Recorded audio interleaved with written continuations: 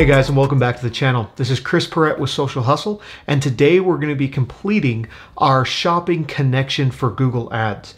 And so in our prior videos, we went through how to set up a connection between your Shopify account and the Merchant Center. From there, we went through how to actually set up your Merchant Center to make sure it had all the information that you need for your Google Ads. And today we're going to be finalizing that connection from the Merchant Center all the way over to Google Ads so that you can run your product feed there. All right, so hopping right into it, we're just going to pick up right where we left off in our last video. We were working with H2O and we were connecting their shopping center. And so from the Merchant Center, if you want to connect your Merchant Center to your Google Ads account, all you need to do is come to the settings here and then come down to the shopping ad setup. And you're going to scroll down to the bottom and it's going to say Google Ads account, and you're just going to go ahead and click link account. Now, to connect this, you're actually going to need to be logged into the Google Ads account that you'd like to connect. All you need to do is copy the number right here, your account ID. All right, once you have copied that, you'll come down to link account and you'll just paste that number right there and hit send link request. Now this is going to send that link request over to Google Ads, and we're going to pick up in the Google Ads account and accept it. Moving into the Google Ads account, it's important to note that if you've done this before, it changed literally in the last week at the end of 2020. There is now a settings and billings section. And so clicking on the settings and billings, you can come over to linked accounts. Now, the other option is that the little bell here should give you a notification. Mine says removed because I removed it to film this video. What you're going to do though is scroll down to the bottom, go to the Merchant Center, either come here and click the one that says new link pending or hit details. From the details, you'll see there's a pending request. You want to match up, make sure that the account ID right here, this 4729, matches the tailing 4729. We know that this is now the same account. That helps, just to make sure we're connecting to the right account. View details, and we're going to go ahead and approve that request.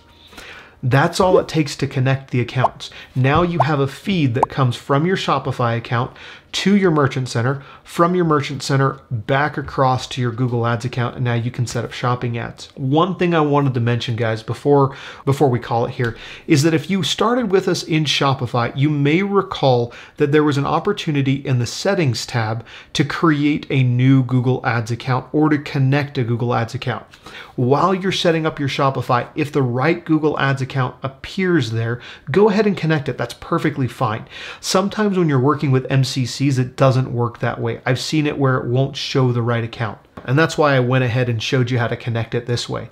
In addition to that, if you went ahead and you connected your Merchant Center by clicking the create new option that was here, again, you don't need to go through any of those connection processes. I just want to make sure that you guys know how to do it from scratch or from an existing account.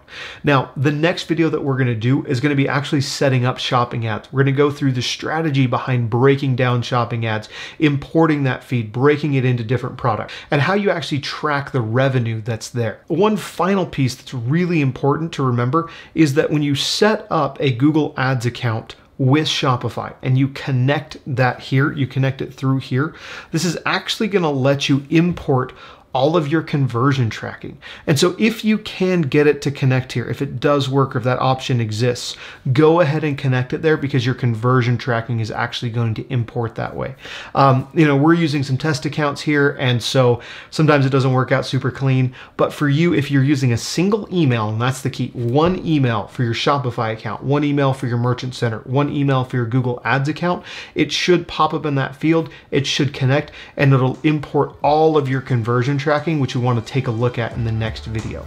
Again, guys, this is Chris Perrett from Social Hustle, where we manage just over $500,000 in ad spend every month.